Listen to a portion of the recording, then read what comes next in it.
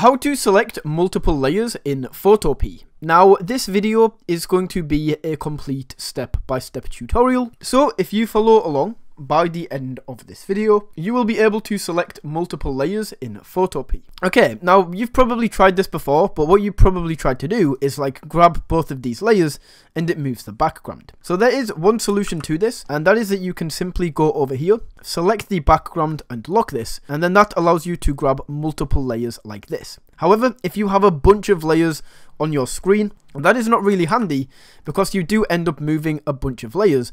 Like for example, this strip, I would have to lock this as well in order to just move these two chipmunks. So there is a much easier way to do this. It doesn't require locking layers or anything like that. So basically guys, all you need to do is click on the first layer that you want to select, hold shift on your keyboard, and then select the second or third layer or however many layers you would like to select. And then as you can see, both of these are now highlighted, so I can move them to wherever I want. And that is how you can select multiple layers in Photopea.